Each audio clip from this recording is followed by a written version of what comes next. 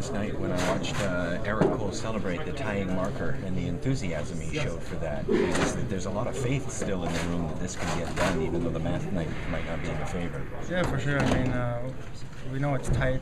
You have a couple wins, and all of a sudden you're closer and closer. And Eric Cole is really a competitive player, and he's a goal scorer, and it was good to see that. So happy about it. It gave the whole team a bit of energy, and also the building, and we'll never stop believing until it's really over. So we're still confident. We still know it's possible, and we just need to get some wins now. You have points in 5 of the last 6 games. What do you think you've been doing better in the last 6? It's tough to say. I mean, we work hard. I think we against Boston yesterday, I think it was a really good game. But we know Boston's a good team, and we really matched their intensity, and we dominated the game in the third period for sure. And we play more of a team game. Everybody's on the same page, and we play a hard for a good game, and that's been working so far.